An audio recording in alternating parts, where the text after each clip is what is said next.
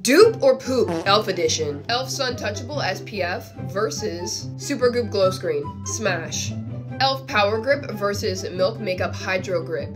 Pass. I'm honestly not in love with either of these. e.l.f. Halo Glow Beauty Wand. Charlotte Tilbury Glowgasm Beauty Light Wand.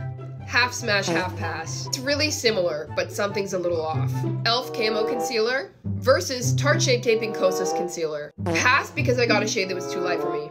Other than that, smash. e.l.f. Lash and Roll Benefit Roller Lash. e.l.f. Halo Glow, one of y'all's favorites, versus Charlotte Tilbury Flawless Filter. Let me think about it. e.l.f. Camo Liquid Blush versus the Rare Beauty Blush. Y'all love both of these, but which is it gonna be? Watch the full video that I linked on the screen right here to find out.